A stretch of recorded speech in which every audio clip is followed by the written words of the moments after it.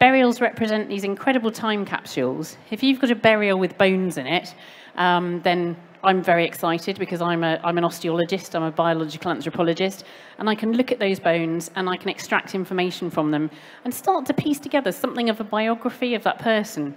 And the ones I want to talk to you about this afternoon are the Amesbury Archer, and then a story from Anglo-Saxon England, but with some very, very exciting new science around that site.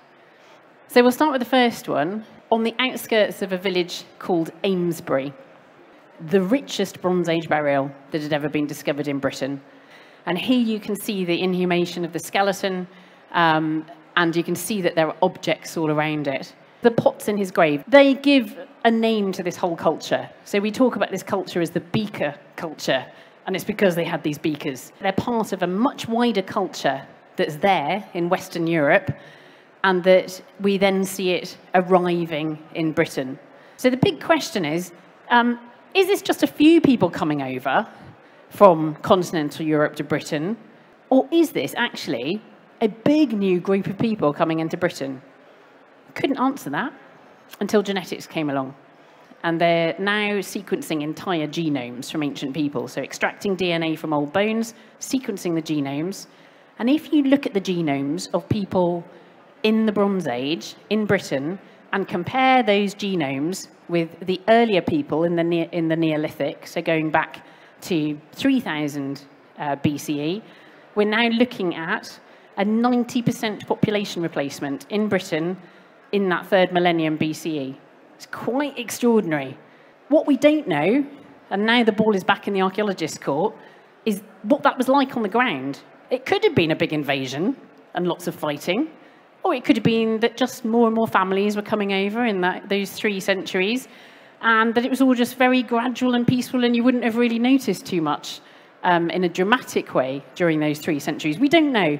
And so now it's important that the archaeologists go back and really focus on those 3 centuries with very good dating, and really kind of go in and find out what was happening. Going back to our Amesbury Archer, though, what about him? Is he an incomer? Is he an immigrant? We can look at his DNA, and indeed his DNA has been extracted, and he's got that signature of the step. So he's got that step signature, but that signature could have come through earlier in his family. It could have been his dad or his mum or his grandparents or his great-grandparents that were the incomers, and that he was effectively a local. So we can't tell looking at his DNA, but we can tell looking at his teeth, because you make your teeth when you're a child, and you incorporate the signature of the geology that you grow up on. So oxygen and strontium isotopes in his teeth tell us that he did not grow up on Salisbury Plain.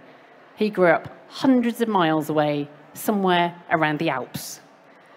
So we know, so what an extraordinary bit of biography, never written down, it's locked away in his bones. We know that he made that journey, that he's traveled hundreds of miles. He may have traveled much more widely. He may have been all over the place, but at least we know that he grew up in the Alps and he ends his life on Salisbury Plain.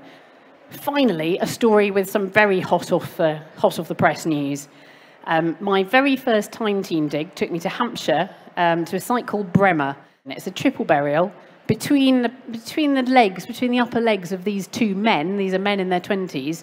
You can see something curved in there. That's a child's skull. So there's a 3-year-old child and 2 20-year-old men. What on earth happened to this community?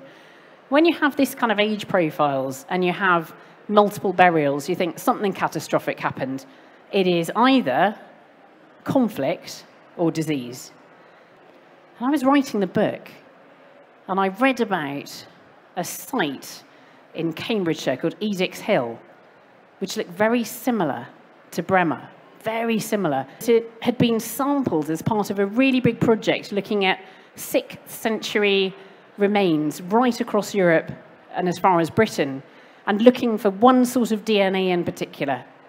Because in the 6th century, we know that a big plague swept through the Byzantine Empire.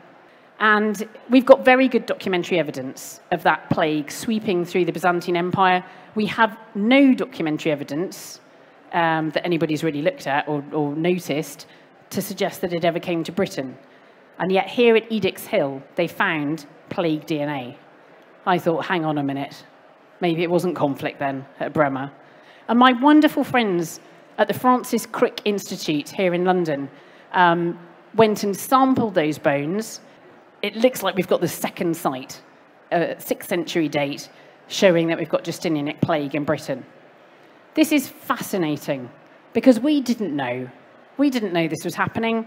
We don't seem to have it in the documentary records. It's going to make us look at what was happening in what used to be known as the Dark Ages in a very different way.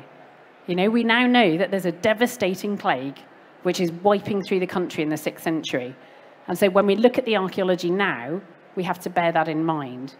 So this science is completely transforming the way that we look at the past. There's information locked away. And what we're doing is accessing that information more than ever now, and we're unlocking those ancient memories.